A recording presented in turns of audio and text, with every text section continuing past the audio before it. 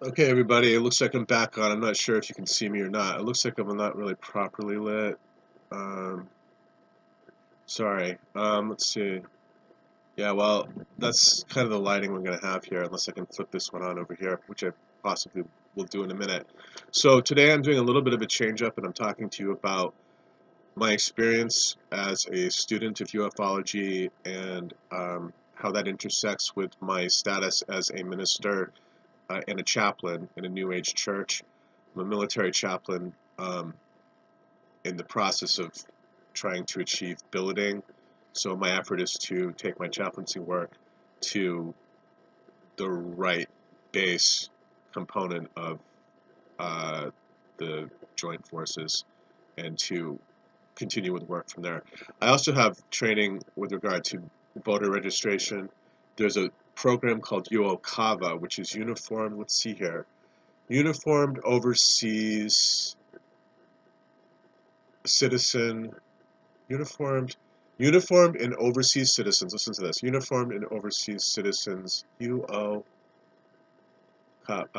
Absentee Voting Act, that's what it is, Uniformed and Overseas Citizens Absentee Voting Act, and I'm trained with UOCAVA standards, which means that towns and military bases have to furnish offices that provide a process so that people can vote. So people overseas need to be sent ballots, and they need to be able to vote, including deployed military. So I'm constantly trying to get someone to assist with that, setting me up for that.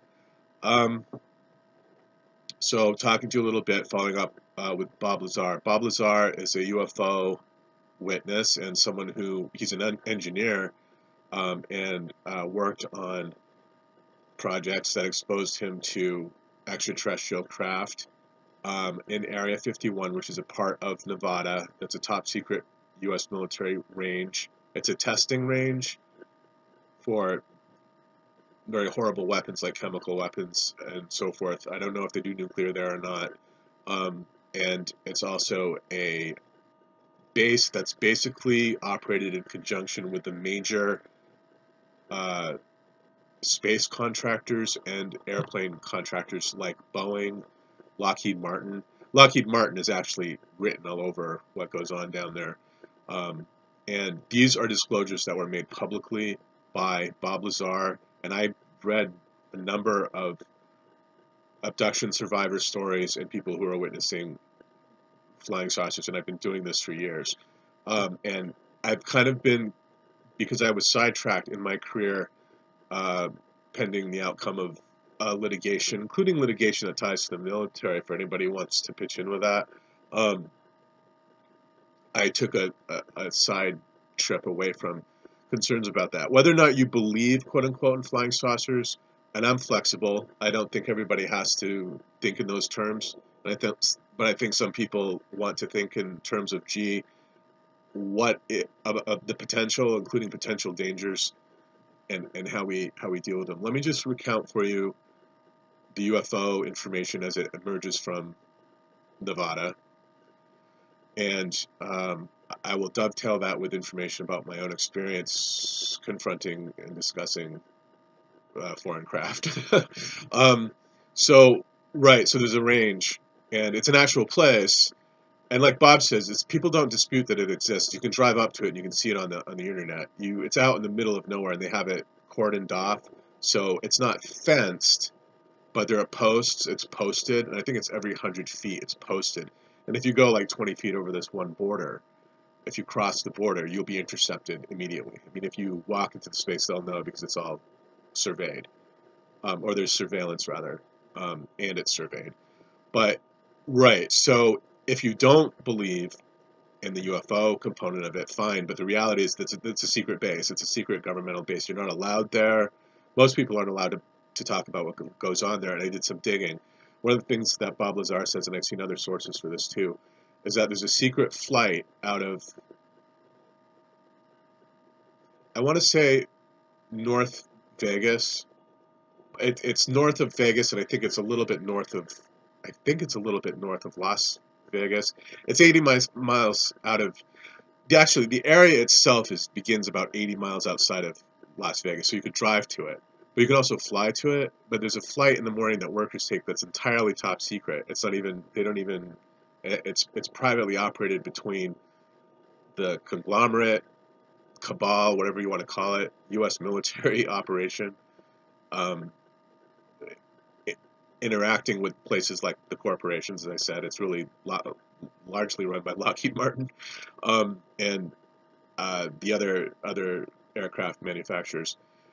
So you don't want to believe that it's UFOs that they're handling out there. That's fine. But the legend is that after the Roswell crash, you might have heard of the famous Roswell crash, that they recovered as flying saucer in 1947.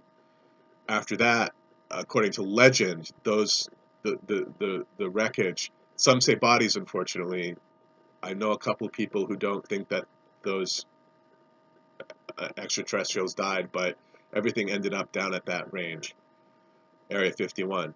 There are different parts to Area 51. Those in the know about S4, and S4 is really where you don't want to talk too much about it without getting into trouble with the government, it says. I have been doing this for such a long time that I think the government will probably try to nail me for something else. But, right, there's S4, which is even more secret than Area 51, and also something called Groom Lake. And Groom Lake is a completely dry lake. It's an old lake bed.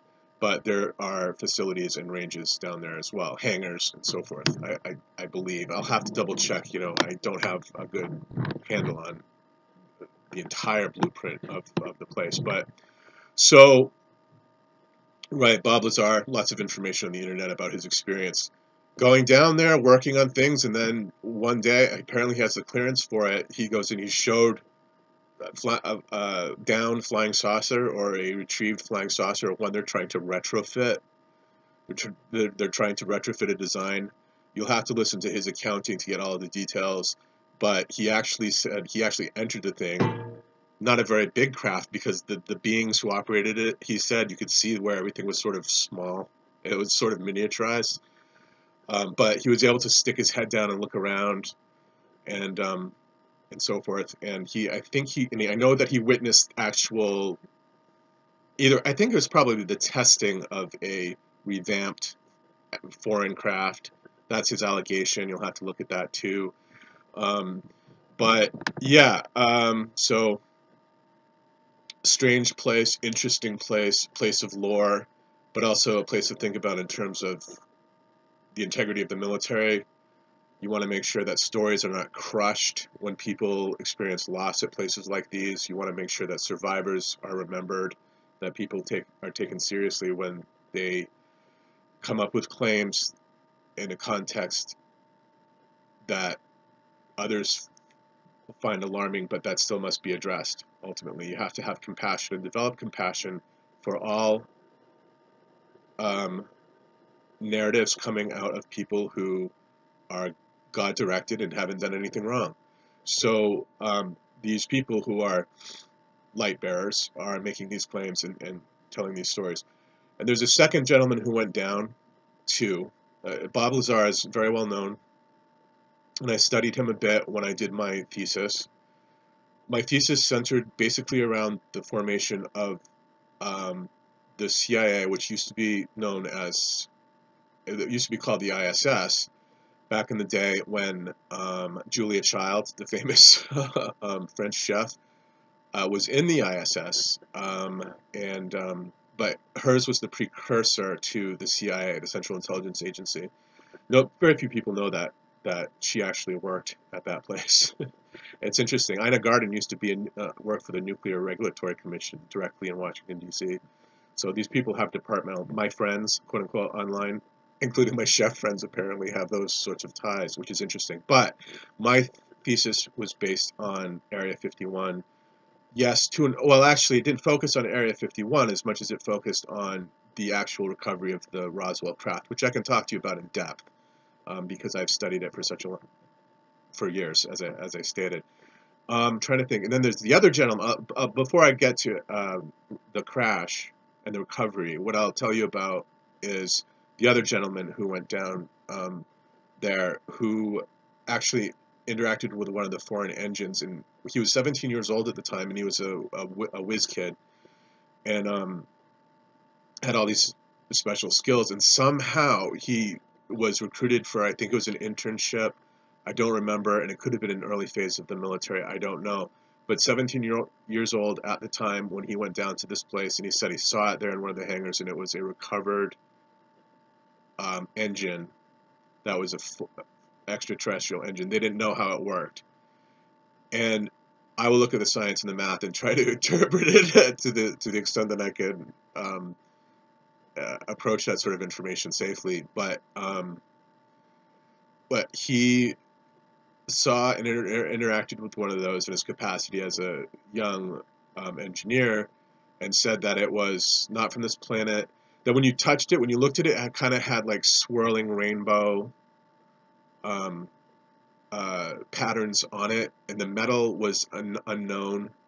And when he put his hand on it, he said it was odd because the metal became your skin temperature instantaneously. So it could have been cold, it could have been hot. There was no hot and cold to you know how your car heats up, you don't want to touch your car, or it's cold, you touch your car, and it's like touching the side of an orange juice, frozen orange juice can.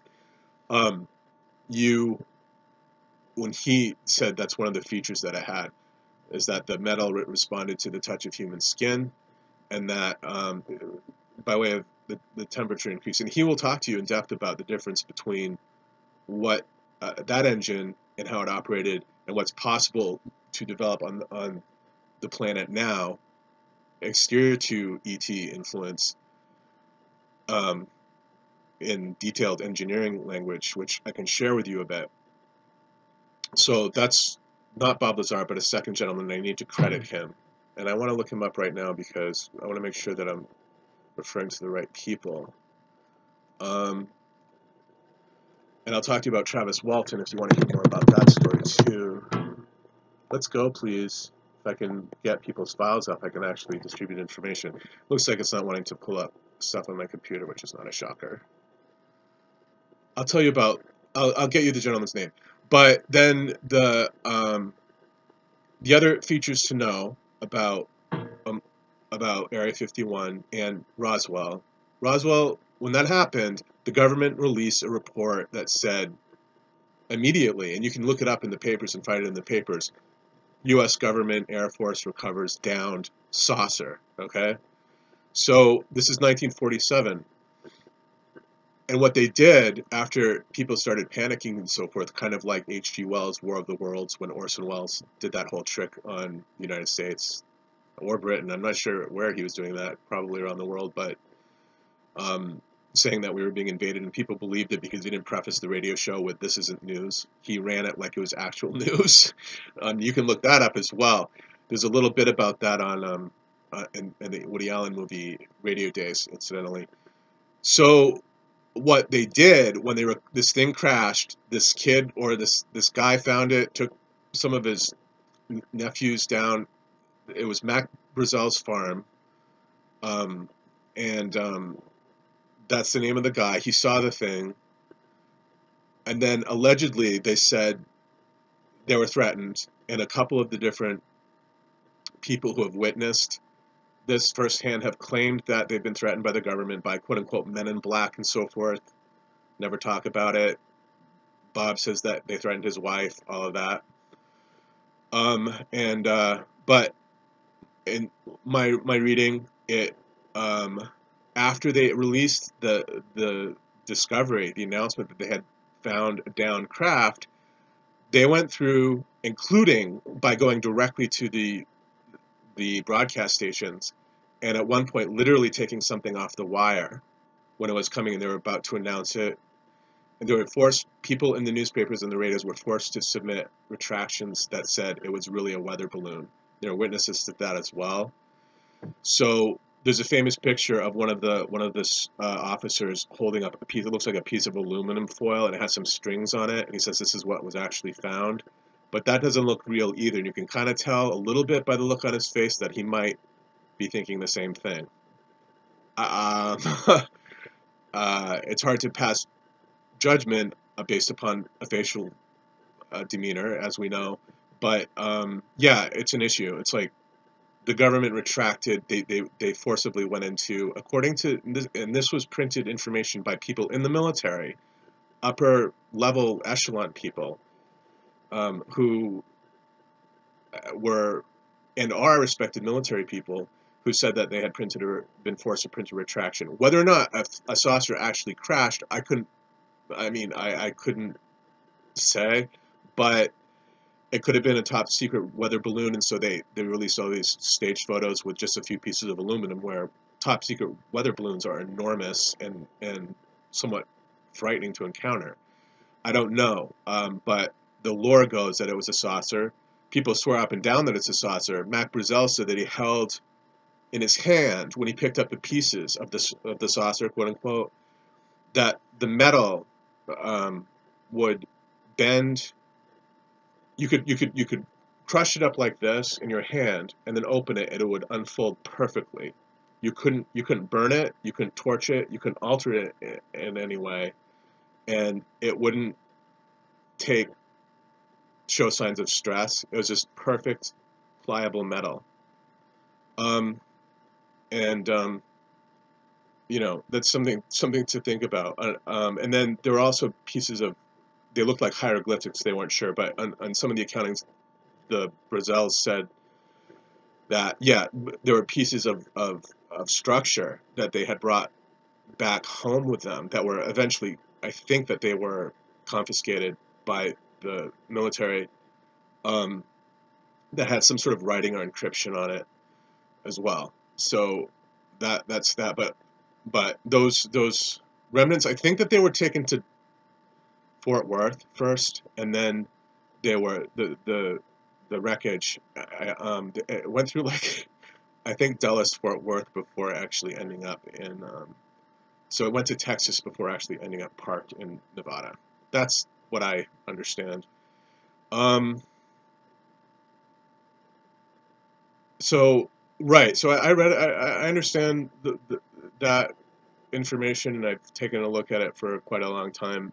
Travis Walton was abducted in November 1975 while logging with a crew in Arizona, Snowflake, Arizona, and that's a famous case. There are famous cases. Some cases, sure, there are thousands of people worldwide who say that they've been abducted, for different reasons. I think that some people tell stories, some people tell the truth, and some people probably are existing in some sort of liminal reality, and I think you have to respect that as well. And you have to hear people out. But there are famous cases, and then there are sort of everyday cases. And the famous cases include Travis Walton. I would say the Betty Ann Andreessen case. Her last name is also Luca. One is a maiden name.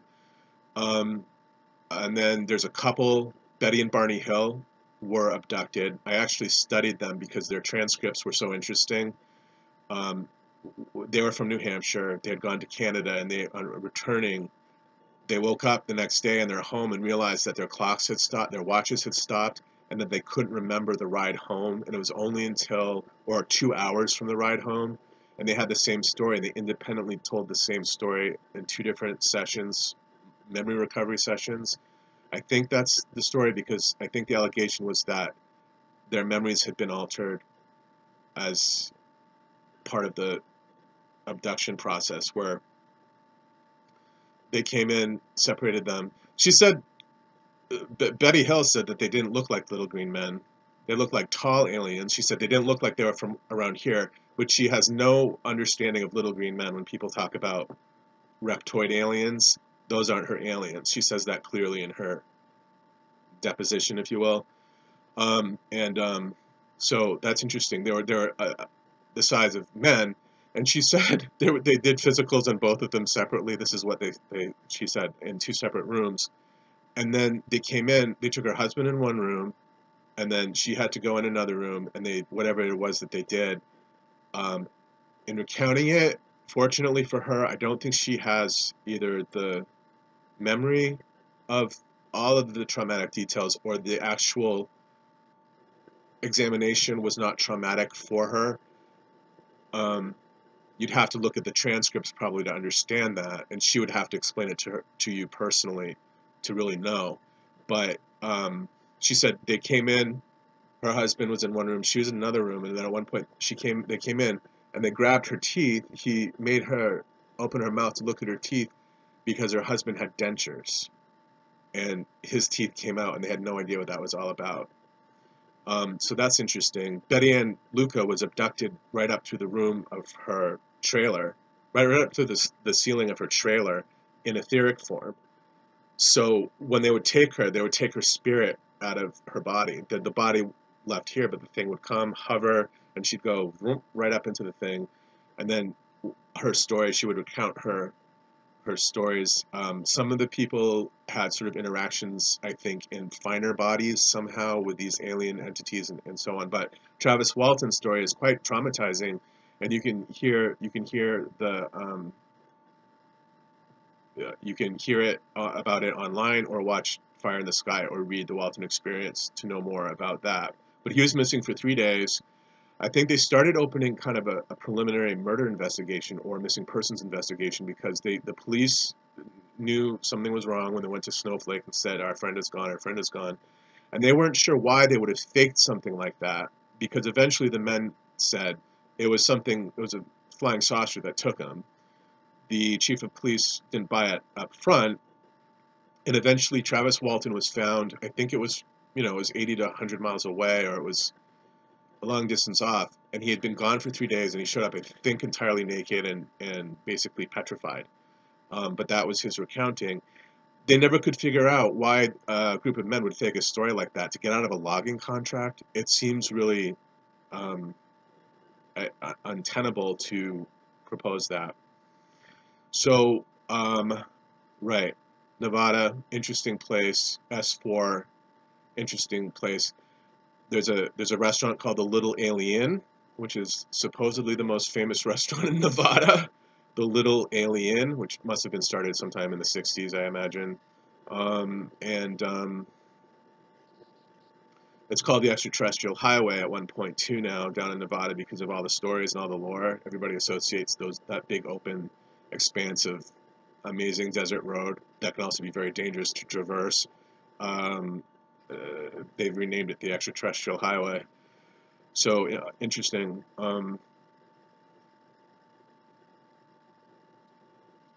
Yeah, I'd say I have references to the people who wrote that book making that disclosure about the government coming in. And there's a whole section too at the Pentagon, which I'm not disclosing anything classified. They declassified information a while back, releasing. Carter had collected documentation. Project Blue Book had been an effort to chronicle as many citizen-reported and police-reported military accounts and witnessing as possible. They ended up closing that eventually, but there have been several projects. Grudge was one. These are in the intelligence community. They're known as Grudge. One's called Twinkle. That one is quite esoteric. Few people know about it, but it was a project for a while. Grudge, Twinkle, Sign. There are a bunch, and then Project Blue Book was one as well. So yeah, interesting stuff. I think that you want to maintain context, and you want to take, you want to proceed cautiously when it comes to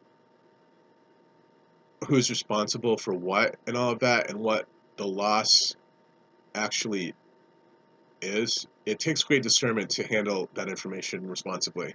Let's put it that way. Great discernment. But I had an experience too. I'm not one of these people who thinks that he's been followed repeatedly for years. I know people who have had several abductions and so forth. And Travis, I don't think Travis was ever retaken, but I think he's seen craft since then. And I'm not sure if he's one of the people who says that he's always followed.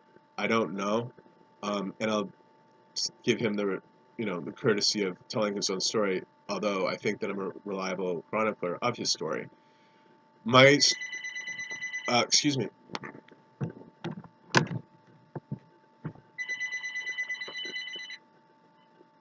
Hello?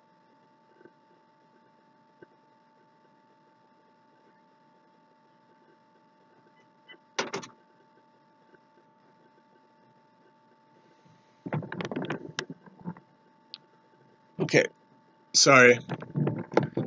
Someone else's problem, apparently, because they didn't ask for me by name.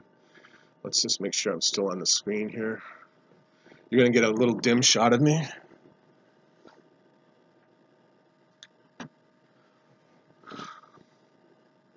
Okay, well, so my story. I don't want to tell you all of my story because I think some of my story is probably just left best to the unfoldment of time, and I don't know that it's time for me to embark on all of it. But yeah, I've seen ships from out of this world, and don't mind talking about it. I don't want it to be a deathbed confession. I think that people should understand it for what it is or what it purports to be. Memory is odd, and human experience is strange, and it's difficult to know what's going on. But yeah, I was in Canada, Prince Edward Island, when I was a kid. Let me think for a minute how old it would have been. Yeah, I'll tell you guys a story right now. I was probably 12 or 13 years old, and I was with my family on a campground on the water, on the ocean. Canada, Prince Edward Island has, it's popular because its oceans are warm. The Gulf Stream brings warm water up to the swimmable areas. So when you're swimming in Prince Edward Island water, it's actually warmer than the water that you'd swim in Maine. So one of the problems is that because it's sort of semi-tropical water, they also have like an abundance of jellyfish that sting. So you want to be a little bit careful because there are tides where the jellyfish will come in and out. And if you're surfing, if you're body surfing or whatever coming in, you've got to be super careful. Um, and right, one night I was sleeping in a truck because it had been raining in the tents, and the tents get wet, and I think we had been rained out on the one night that I was sleeping in the truck, and so we had our camping gear in, so everybody else was sleeping in another tent. I was in a truck asleep on the beach, Prince Edward Island, Cavendish Beach. Wait, at the time it was called Penderosa Beach, but that family sold it, and but the beach itself was, I think it's part of what is known as Cavendish Beach that goes on for a number of miles. And we had seen black helicopters there. Like, that was a somewhat common occurrence to go outside and see black helicopters in the air, like the government was checking up on everybody. And I never thought about it, except I knew in the back of my head black helicopters from having watched Project Blue Book from my family's association, which was basically an underground military association in Maine. Nobody really talked about it, but everybody there was involved in veterans affairs to one degree or another. I don't happen to think that those departments were upstanding at the time. I don't blame all of the families involved in that association, but it was basically a military outfit for sort of the quasi-military elite in Maine. In any event, I used to watch Project Blue Book from the television in one of those cottages in Maine. So I knew about black helicopters. So when I went up to Canada when I was younger and when I checked it out, as I would go running on the beach, get my snack in the morning, and then go running on the beach. Well, yeah, black helicopters all over the place up there. So one night, so I got rained out and all of this, and I was awakened by a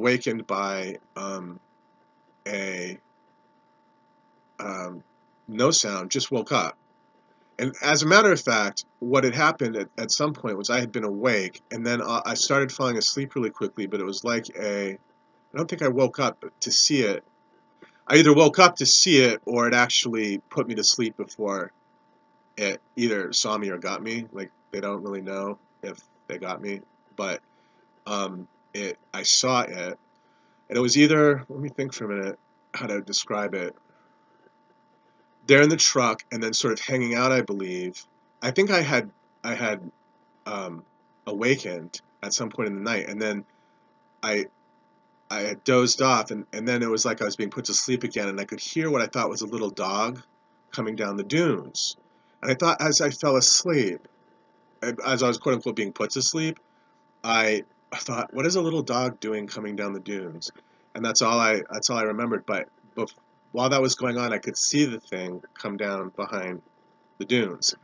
And what it was, it to me, I think it was either it's possible that it was the Aurora. I was talking to people about the Aurora and so forth, which is a top secret craft.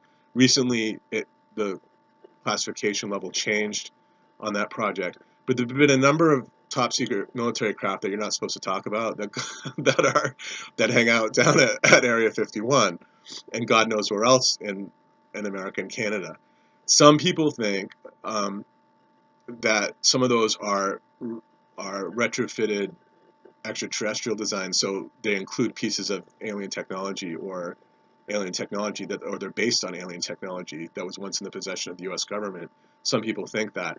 I don't know that mine was extraterrestrial necessarily, but it was entirely it was cloakable, which we don't really have that technology. We don't discuss it, right? If you see, sometimes on Star Trek, they'll do cloaking on Star Trek. And Star Trek, when you go and you fight in your spaceship and so forth, you have shielding. So shields up when you're getting beaten by the Klingons. But there's also something called cloaking. And a cloaking device is when a spacecraft can be in the air, or whatever is in the air or on the water, and not be seen. Not be seen. And we don't really possess that technology in this realm on the planet unless it's extraterrestrial. So this thing that I saw could cloak, which is why I've always just thought that it's an extraterrestrial craft. But as I stated, it could be a hybrid craft, but it could cloak.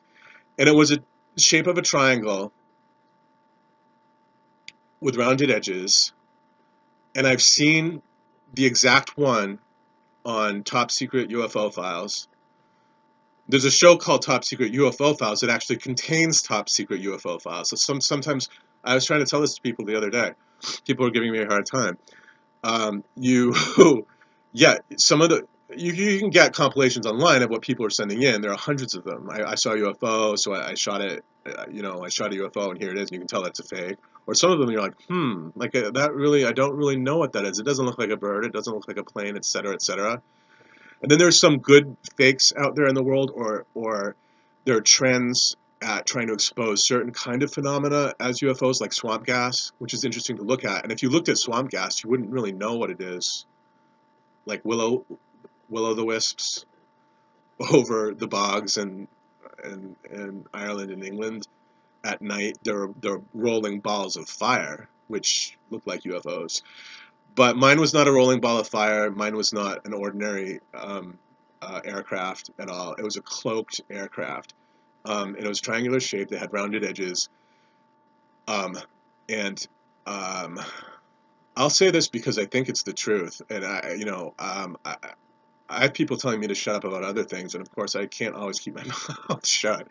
But they labeled it using my name after they read about it, and they never told me about it. The government didn't tell me about it, but in the annals, it's called a TR3B, and it's an encryption of my last name and the first letter of my birth name, TR Turner 3. I'm not sure what the 3 means. B, so Ben Turner, and it's that, whatever that was, and it was either like an aurora or extraterrestrial. I don't know, and I don't really know if I was taken or not because I have never been given access to that. But I have some memories that I can't explain of being on military craft, and some of them I've actually been on military craft in waking consciousness, and I've also been on military craft in where I can't really tell if it's something that I actually survived, or if it's something that I survived and was forced to forget. And I think forcing someone to forget, quote unquote, is a bit odd unless it's an extraterrestrial power.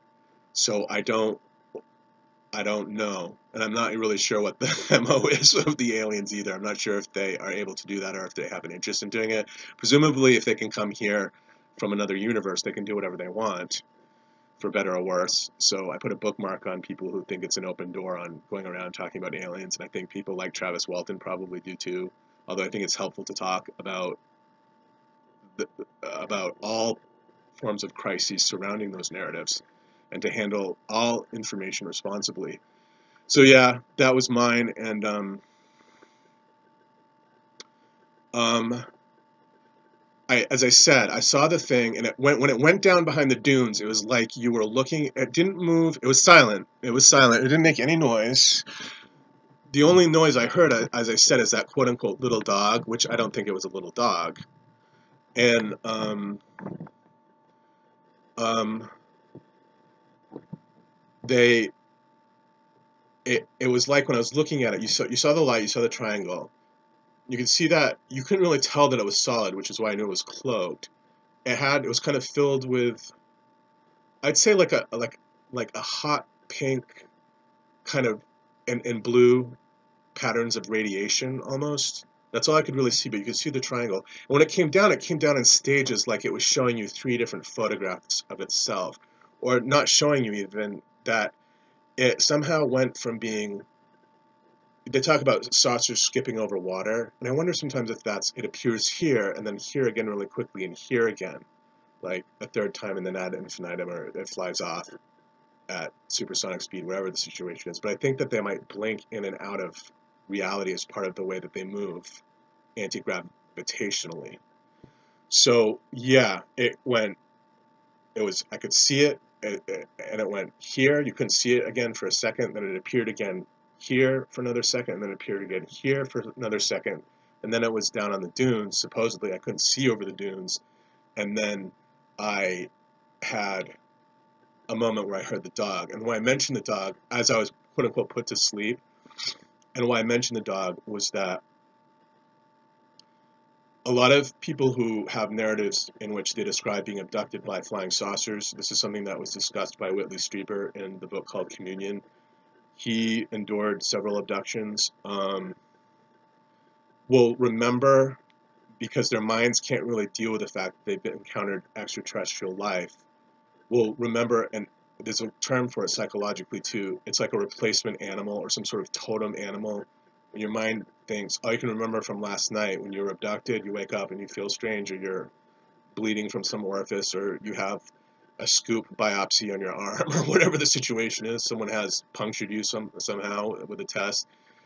You'll remember not the alien, but like seeing an owl and then losing time, or seeing one of the people saw a wolf and then lost time, and through memory enhancement, which is a contestable practice to be certain, will then remember that it was that instead. Your mind tells you that it's something else. So I wonder if I think that dog, it's called a screen memory, and I think that that's what that dog was. It was a screen memory of them coming down the dunes, or they're implanting that in my brain so that I could just cope with the reality that was happening. But and that was it. And then that was it. That was the end of the story. But I have a memory of being on a craft. I was actually on the John F. Kennedy at one point, all over the John F. Kennedy, which is military craft when I was younger. And I wonder sometimes if maybe there's a connection there. You know, I was taken on. My father was a plank holder. He was on the which means that he was on the Virgin tour when it was first commissioned. During Vietnam, my father said that he was told that half the people in this filing cabinet are going off to Vietnam, which basically means that you're at risk of being killed, and half the people in this filing cabinet are going to the Mediterranean. At the time, the Mediterranean, the JFK, was commissioned to guard Israel from being bombed, because everybody in the world was at risk of being bombed. The United States was worried about Israel, which is why they sent the JFK to the Mediterranean at that time. That was during Vietnam. That was my father's ship. I went on that ship when I was 12 years old. When it came up to visit Maine, and we visited the port in Virginia when I was much younger too, which is, I think it's Norfolk, Virginia, where the thing is parked. It's a huge shipyard. But I actually went on the thing and went all over the ship, all over the ship. And it wasn't I have to tell you folks, it wasn't the standard tour that is given to the people who are on the receiving deck. Yeah, you can be on the flight deck, because they're in port, and they're not receiving aircraft. So most of the people who went on that tour were outside the flight deck. But I went to all places in the boat that some places I probably shouldn't even be telling you about. But that's the reality of the situation. And Because it was a military tour. It was a tour that was sponsored by a connection my father had, who was actually enrolled in the military. He was actually an officer. So I saw chart rooms, you name it. But yeah, but I have a second memory of that is not a very nice memory at all, of being basically, I think, threatened, or at least misunderstood in context by American military personnel, and it looked like I was on a ship, and they showed me something that was extraterrestrial, and this is where I don't know if it's real, but it has components of actual real life and not fiction to it. You know what I mean? I told you about the ship. I know I was on the Kennedy as a child. I can corroborate that, but well, I don't know if I can corroborate it actually, but it's an actual thing, and they probably have lists of when they traveled back then, and they would have been in Maine and would know. But yeah, the second time, it was like being on the Kennedy, but it was kind of scary U.S. military, and I couldn't tell when they were talking to me how old I was or anything about who I was, really. And I don't know, but the the presentation was scary to me because it's something that they had information that was extraterrestrial that they were disclosing to me, and it frightened me. As they were showing it to me, it's like they didn't care that I would be affected by it or fearful, because I wouldn't remember it, and nobody would believe me if I did remember it. And I don't even want to bother describing what the thing was. It's another one of those screen memories where it won't really show me entirely what it is, but it was some piece of weird, bizarre machinery. And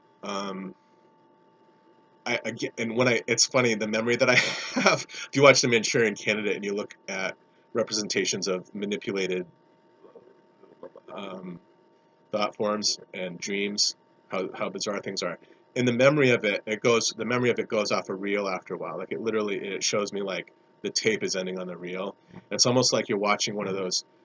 I don't know if they did them during vaudevillian times, but they used to have like the guy on the bike on the stage on the stationary bike, and they do the background is actually rolling because it's a big roll of paper with trees and roadway painted and a white fence painted on it. So as the guy's going like this or pretending to walk along, it looks like he is, because the background is actually moving. He's not actually moving, but the background is. So at the end of this memory with the U.S. military officers, it flips off the reel and just keeps flipping off. So yeah, it was something creepy, and I don't know why. I'm not sure why I was there, and I also don't know if that thing took me there either. I can't. I don't know. I'm not sure. But yeah, that's what I saw, and I've seen it again. But it took me 25 years to find the thing in the reports that I accessed, because often it looks like just someone shot an actual saucer in the sky. Okay, that's not real, or someone like shot a hubcap. But I've seen very disturbing, what I believe to be actual footage, or potentially actual footage, of craft, and some of that is embedded in some of these top UFO, and I can tell, I've been watching them for so long that I can tell which ones are military issued and which ones aren't, which I know is strange, but it's true. And yeah, the TR-3B, I've seen representations of that, and that's the one. So that's my story. And Yeah, for what it's worth. And I'm also willing to entertain the notion that somehow it's just something that was implanted in my head, but I don't know why I would have been approached or targeted for that sort of information unless it's something that was intended to be used. And that's where I end it. And I certainly would never disclose this to anybody to frighten them, only out of interest and only to the extent that we can help each other navigate sort of the strangeness of the world. But there are all sorts of strange things happening in the world that ought to be checked out by the U.S. government. For instance, this whole thing with this post they found, an otherworldly metal post they found out in the middle of the desert. In the middle of the desert. It's not even by a town. You'd have to go so far out of your way. You have to drive, I think it's even hundreds of miles out of your way to get to this place. So it's not exactly a tourist destination because you can't get to the place. But they actually found, through aerial reconnaissance, a post. And it's this thing like 2001: A Space Odyssey at the beginning when the monolith is there and all the Neanderthals are dancing and acting nuts because there's something otherworldly there that is really the dawn, I think, of civilization or technology rather, and they don't understand what it is because this is imposing monolith that is in the ground. It looks like that. It doesn't look like that actually, but it's the same principle. It's out in the middle of nowhere by a bunch of cliffs that look like sandstone cliffs, and it's just this metal post that's 12 feet tall, entirely shiny, looks like steel. I don't know what it's made out of. Some sort of alloy. And I have yet to unearth, but it's there, and I have photographs of people going out to check it out too. So the military was sent out there already. When I get funding, if I ever get money, and we're going to go around with my friends, mill and otherwise, um, whatever friends, military, non-military, mystical, whatever the situation is, yeah, that's one of the places that I would check out. There are a bunch of places to check out where I think that these foreign energy might be attracted to locations, and foreign capability, by that I mean extraterrestrial capability, might be inspired at certain points. I've also seen UFOs over, convincing looking UFOs over nuclear power facilities and things like that too. Like they're bothered by it or something. I'm not really sure, but yeah. So um, that's basically it. I have other stories to tell and narratives, but wanted to get that out there. So, but that's where it all starts really in 1947, according to my thesis. Yeah, there's a point in time. See, there's a point in time before people where people didn't really care much about foreign craft, although you can go back into the Bible and read about um, what could be extraterrestrial reports in books like Ezekiel. The book of Ezekiel, in the Bible, Ezekiel saw two wheels a rolling, as the old Southern Baptist song goes, the gospel song goes. Ezekiel saw two wheels a rolling way in the middle of the air, those are the lyrics. A wheel within a wheel rolling way in the middle of the air, and you keep saying way in the middle of the air. And the Bible, I can get you the passage in the Bible, and scholars tend to say that it's an angelic visitation. But if you read it, why is it coming down in a wheel? It's some sort of airborne chariot. It says it directly in the book. So, right, it's in the Bible. It's all over the place, and I can guarantee in the ancient Vedas and so forth, old religious lore, but also in instances in Renaissance art. In very rare instances, you can see depictions of UFOs, flying saucers in Renaissance art. So I'm talking about masters paintings from the 15th, 16th century, where you can see you can see in the background. I have two of them.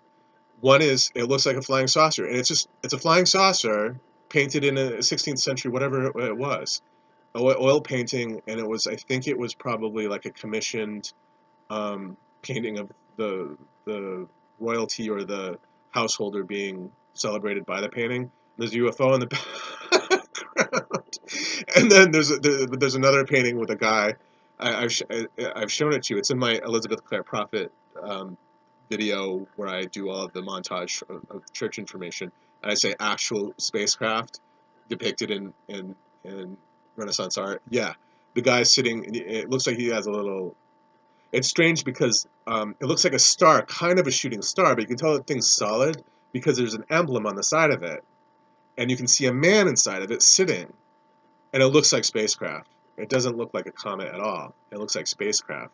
So, and his head's turned around backwards very strangely too. Where else would I go?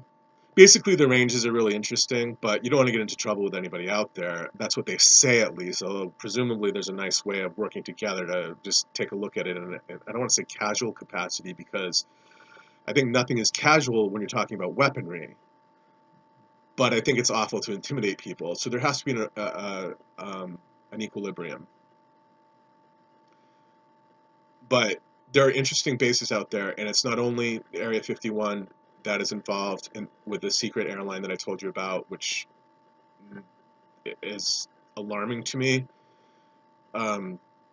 because it makes me feel that the government is doing something off of people's radar in a way that is not entirely appropriate. But there are other bases, like I said, Fort Worth has received alien equipment, and then the place with which I would like to work is we call it Wright Pat in the military, Wright Patterson in Ohio, because that's the actual storehouse now. That's where it is. I'm not sure if they keep just the reports, or allegedly they keep boxes. I mean, professionally done and all, but yeah, or however you do that in a controlled environment. I have no idea, but yeah, Wright Pat. And the program is called DISCS, but it's which is funny, but that's an actual military program. It's called DISCS, DISCS, and it means something other than flying saucers. But then Wright Pat is known for that flying saucer wreckage and whatever the word is for that when you are storing things under everybody's radar. It's a warehouse for that. So that. But there are other places out there too, all sorts of interesting bases, abandoned DoD projects that are very strange to behold. One is a pyramid that it looks like someone's tried to build a pyramid, but to make it look like a military weapon. It almost looks like a landing pad. It's an actual place. It's out in the desert. The DoD spent $6 billion on it. The place was open for 3 days, and then they closed it. And I can get you a link to that as well. I say 3 days. The place was not open for longer than a week, and they had spent $6 billion on this place. And of course, what is it? You guessed it. It's some sort of missile launch location. Unfortunately for me, I've seen photographs of that. It's depressing. It's not active, but they either wanted it to be active or wanted to send a message that it was active. I don't believe that it's in use, but I think it's still manned. I think there must be some sort of custodial work ongoing at that location, because it looks too dangerous to leave alone without protecting it, and they have not decided to take the thing down yet. Yeah, and I can't remember where that is, but I have photographs of that and can get that to you. But what strikes me about it, sure, I've seen missile launch pads and underground, weapons, all of that. To me, leaves a bad taste in my mouth, and it's frightening to behold. But what's odd about it is a pyramid that, as I said, it looks like, and I'm not sure, it looks like it's built out of space shuttle material. And it's not the size of the Pyramid of Giza. It's not a full Valley of the Kings pyramid, but it is a big pyramid with a truncated top, like when you see on the top of the dollar bill before the all-seeing eye is put Annois Coeptus, or Annoet Coeptus. It's that, but no top, like on the dollar bill. I can get you links to that. So, moving ahead, I'm not sure how to move ahead. People have to not only do people have to find funding to research and so forth, but people have to develop traction to raise funding on their own. So I'm a little bit hamstrung, if that's the word, and meaning that it's hard for me to really proceed in any direction under these circumstances, which I hope funding somehow is pushed my way, and we'll see what happens. But yeah, those are important issues and interesting topics, and they need to be handled respectfully as well. Let me see if I can come up with a little bit of information for you really quickly.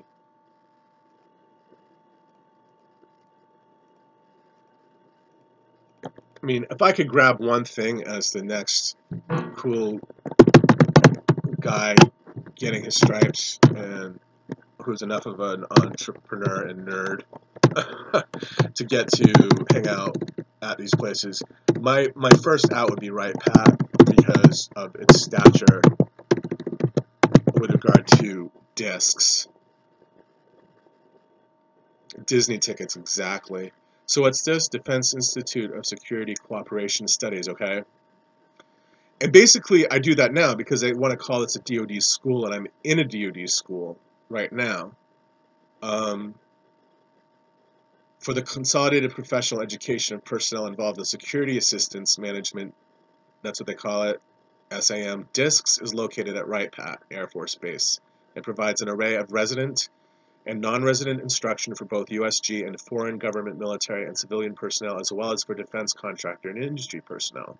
But it's Defense Institute Security Cooperation Studies, and that is at Wright Pat, DISCS, DISCS. And this is directly from the military. This is public information.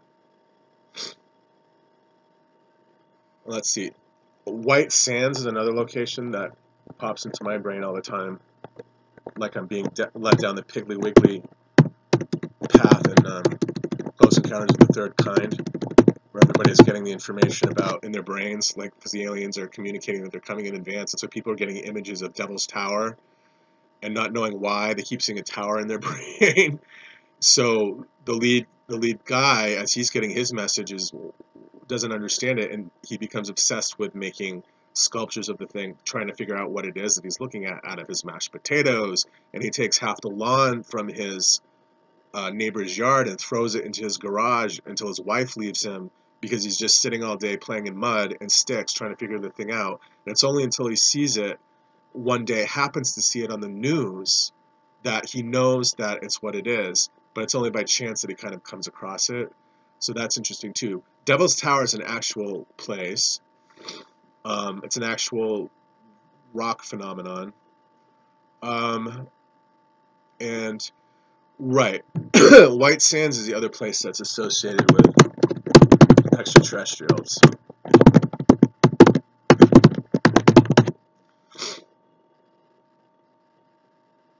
There's an incident, White Sands incident, how extraterrestrial telepathy works.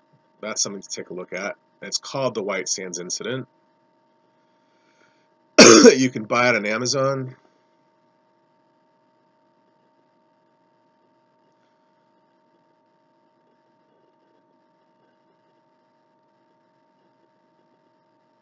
I have a picture of it. It's not a very convincing picture, which many aren't. You kind of have to deal with the fact that many are not convincing pictures.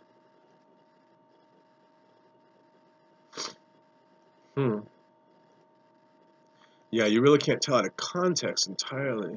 They want to say crash, too. That's correct. There's a second crash that isn't discussed with as much frequency, and it's White Sands, New Mexico. Oh, the other thing, there have been a couple celebrities who have seen there have been celebrities that have reported seeing craft, and I'll tell you a Jackie Gleason story, too. Jimmy Carter saw one, and it's reported, and it's in the public system that he saw a UFO. He openly admitted to it. I'm trying to think of who else, but one, Jackie Gleason, was taken by someone. I think it was during the Nixon administration. He hooked up with someone. They had a bunch of. This guy had made this confession to him about stuff that had been going on one of the bases. I can find it for you. He told this story.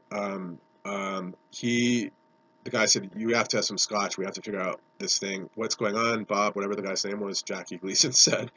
and all this stuff about stuff that was going on at one of the bases. So he's like, I can get in there. Jackie Gleason said, okay, let's go check it out. They go to check it out, and Jackie Gleason said he was taken into a room on a military base, or in a hangar. I'm not really sure what the environment was, but you could see what he said they looked like refrigeration units on the floors. I think there were 6 of them. Cases, whatever they were. I think cases with glass lids, and that there's some sort of controlled environment within those cases. And he thought at first that he didn't know what he was looking at first because he thought they were kids. He said that he thought they were kids because they were small. And then he got closer and he could see that they weren't children. And I'm not sure if I don't know if he was told by his friend, his associate. I don't recall whether or not that was a morgue or whether or not they were in some sort of stasis, biological stasis. I couldn't answer that question for you. But right, and that's part of the lore as well. That's in like when you dig and I get excited. People know about White Sands, like it's the mini Roswell. And there's one in Russia too. It's like they don't really talk about the crash in Russia very much either. Roswell one tends to stand out, but people don't know the details. And I know about the tape being yanked off the wire. So yeah, that's there, and to read and think about as well. But yeah, it can be a frightening world or a not frightening world. My experience has been that most of what's frightening about the world doesn't come from outer space, but the proposal that entities come from outer space can be frightening, and the notion that the government would manipulate people is also frightening and something to monitor and think about, because ethics have to come into play at a certain point. It's required. If you have a system that is too secretive, that is not directed by ethics, then you're in a lot of trouble, because there's enough pain in the world to support all of the military being properly oriented. When all of the military is properly oriented, inclusive, employing people the right way, paying people the right way, not threatening people. If you want to be involved in my classified project, please keep your mouth shut to the extent that you and I agree that it's appropriate to do so. I would never ask you to surrender your personal freedom or privacy. I also would never disclose to you information that I didn't think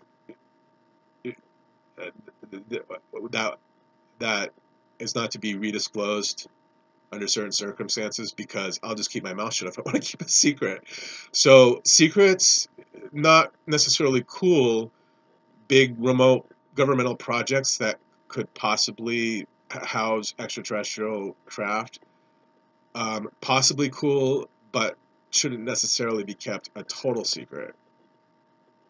So I don't know, and I think that you can manage information in a way in which only the light bearers are involved in the top tier information coming out of Lockheed Martin, and not our enemies, not people trying to kill us, hurt us, hunt us down, all of that. But you have to have a functioning military where everybody is involved and where all forms of specialty are properly integrated. Mine happen to be animal and human rights, so I care about animals. I care about halfway animals too, like Nephilim from outer space, who maybe not come here because maybe you won't like it here. And that is part of my mission.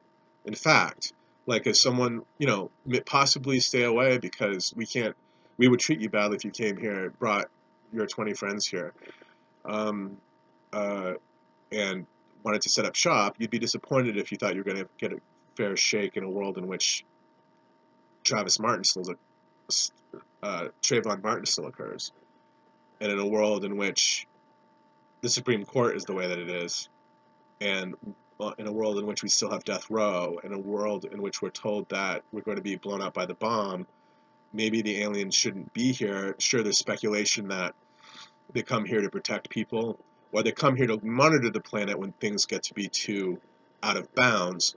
But my competing theory is that possibly things are too out of bounds for them to come here in the first place because of how horribly they would be treated if they came here and survived. And there is a report of surviving extraterrestrials, and I won't get into that right now. Um, I worry about any extraterrestrial being that lived, that lived in S4 for however many years he or she survived. That makes me sad to think about. So I hope that any being, whether or not you're a human being or from another realm, is treated properly by the military under all circumstances, which is why, as part of my revamped career path, I would like to focus on ethics when it comes to how we're dealing with all of that information. So, yeah, the Russian one, I can get to that to you as well. I think I'm gonna post this just so that we can share information, start the dialogue going.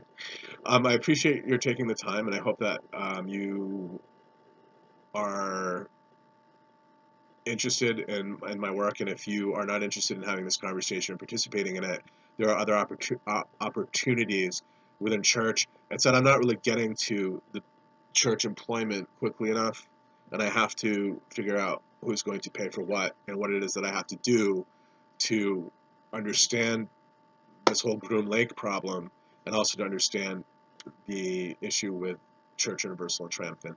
And there are ties between those two issues. Okay, this is it. Namaste, and thanks for listening to my information. Again, my name is Benjamin Turner. I'm a military chaplain in between billeting. I'm in the process of being hired by the military, but there's a lot of red tape. If you are a lawyer or an individual investor or someone with a stake in maybe military bases or some of the legal actions that have been filed with which I'm associated, definitely come forward and we can figure out a way to push everything forward, because there's a lot of entropy in the military and it's not really unfolding very quickly. But we pray together and we try to maintain similar forms of relating, and we retrench our information so that we can be on the same page. One other thing, when I was involved briefly in a project, I talked to a man who had been thrown off one of the military boards by the U.S. Air Force at some juncture, and he said that when they did the reporting, he and other people had gone in because there were ethical problems with how the military was handling their aircraft registration system. And what I discovered was that this group of people with whom I'm affiliated interfered when they heard reports of, they called it anti-gravity spacecraft. And a friend of mine who's in the military asked me, where would we start in, not an expose, but a private investigation that would lead to your employment at Right Pat, or through whatever component of the military is now dealing with this whole topic. I said that's a great place to start, because we don't have, there's no such thing as anti-gravity aircraft. If you have anti-gravity aircraft, reports of it in an unauthorized area, you're breaking all sorts of laws. You're breaking U.S. military law, or that craft is breaking U.S. military law, and it has to be reported in any event. But that preliminary stage of the investigation was initiated because someone had reported within the military the presence of, on this particular forbidden air zone, in that air zone, forbidden air zone, the presence of anti-gravity. And I don't think it said spacecraft. I think it said anti-gravity aircraft, which don't exist. There's spacecraft if they're anti-gravity aircraft, because we don't have that sort of technology. Anti-gravity is when you can just move at whatever speed you want, like when you see a flying saucer. It moves vertically, it moves diagonally. No plane or helicopter in existence does that. They don't move that way. Anti-gravity is, and also the propulsion system is entirely different. At that point, we're getting into dealing with Bob Lazar and my other guy. Let me tell you his name really quickly, because he's super interesting.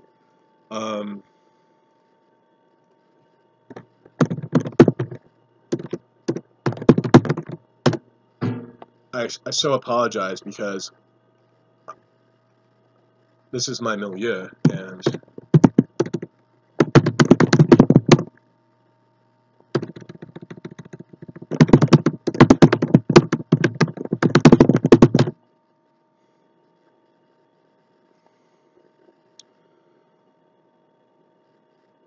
you can get top 10 most famous UFO witnesses.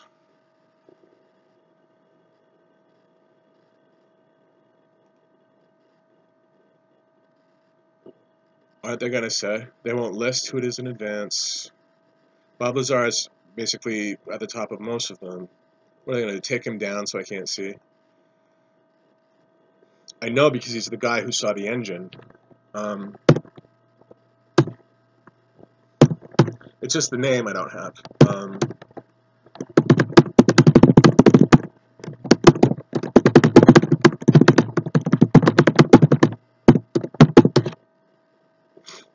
I can see it. No, it's not Bob Lazar though. It's the other guy. Okay, death. But I don't want death in my locker. I want life, but intriguing components of it.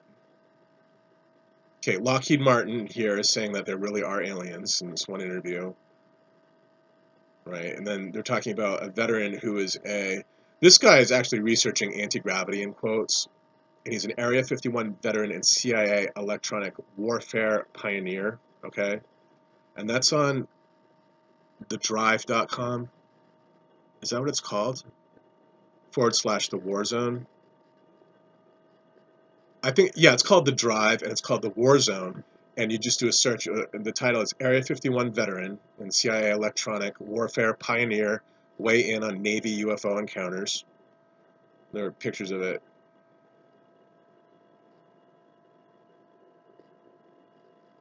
The writer is Tim McMillan.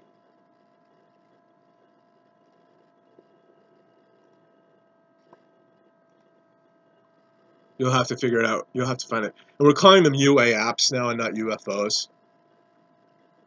That's true. Someone was laughing about it. They're called UAPs now. The military, that's what we call them in the Air Force.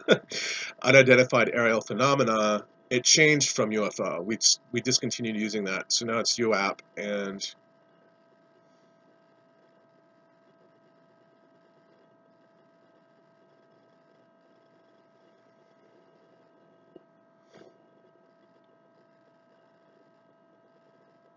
okay, high range tracking. I think his last name is Barnes. And actually, right, Project Oxcart. There's spy planes too. You know, when they want to keep people out of places, they say, "Well, you can't because it's foreign and all that." It's Lockheed. One argument, perfectly viable, unless you don't want to discount the stories of Bob Lazar. And I think it's important not to call people liars. You know what I mean? But one conceivable reality is that it's mostly spycraft. And my addition to that, when they take people out into Area 51 by way of secret flights and a secret airline and all of that, and they go out, military people and engineers and stuff secretly go out, that they're really working on top secret military governmental projects. My addition to that is an interest in understanding and where UFO technology might be included, but at what stage during the engineering process, and at what point. Like if you look at you know, not necessarily the Aurora, but I think the Blackhawks, like beginning with the Blackhawks and so forth. There's one called the A-17 that some people think, and the stealth bomber even, some people think, and I think that it might be the case that the stealth has retrofitted parts. If you look at the thing, it doesn't look like it is really from around here, and I think some of that design is probably foreign in origin. And I think that about some of the naval vessels too, as well. And nobody really talks about that yet, but it's a thing. They do talk about whether or not extraterrestrials are involved, because there are people who fully believe that that's going on, and people I know who have witnessed what goes on in these places. Um, uh, so it's interesting to think about what is of this earth and what is not of this earth when it comes to human design. Well, Oxcart, by the early 60s, this gentleman pictured in this presentation would be whisked away by the Central Intelligence Agency to work on Project Oxcart, okay? The development of the A-12 spy plane is Project Oxcart at the ultra-reclusive and then quite new Area 51. So Area 51 was new in the 60s. Yeah, and it's the Blackbird, like the SR-71 was the A-12's successor. It's the Blackbird, and that one is also likely of extraterrestrial origin, or likely contains. Let me just stir the pot. Likely contains extraterrestrial parts, which, in line with what Bob Lazar already says openly. I'm getting you a link to this right now.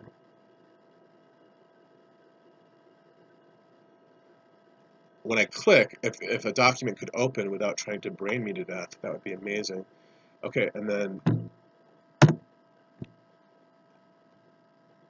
every last one in the VA, huh?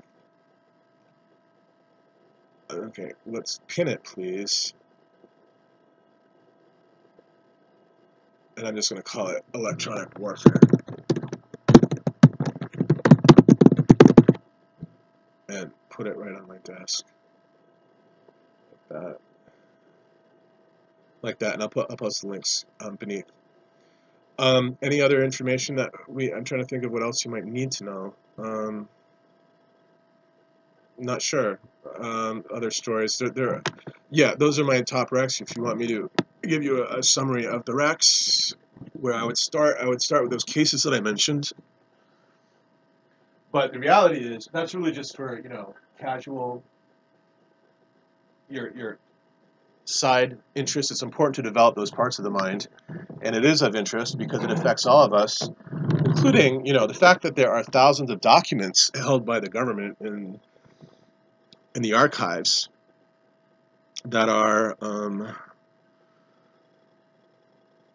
reports from Majestic 12. Majestic 12 is a collection of people, the 12 people appointed, all men appointed to know more and study more about UFOs. And there have been like odd deaths. One of the guys died a very strange death, and I believe it was Forrestal. But I'll talk about that at another occasion. I'd rather leave on an up note. Yeah, in order to get, if people are actually serious about wanting to do consulting, or if people are actually serious about trying to retrench with me to get out there, yeah, you'd want to go out. Let me think for a minute. You'd want to go out. I mean, the most practical thing to do is to resolve my billeting problem, because I can't do anything if I'm not properly billeted by the military and if I don't have my driver's license. So those are the places where I would start if people were serious about wanting to do this. For reconnaissance purposes, also, the Pentagon mandated that this be funded. And that's not something that I'm making up. I can find, sources for you on the internet that say that there's all this funding for reconnaissance programs, including the study of UAPs. And it says that specifically in there. There's money for UAPs to deal with those phenomena. All right, I'll talk to you later. Take care. God bless. And be in touch with me if you're interested in this topic. I appreciate it. Find me on social media. My name is Benjamin Turner, military chaplain and UAP witness. Thanks a lot for listening to my information. Peace.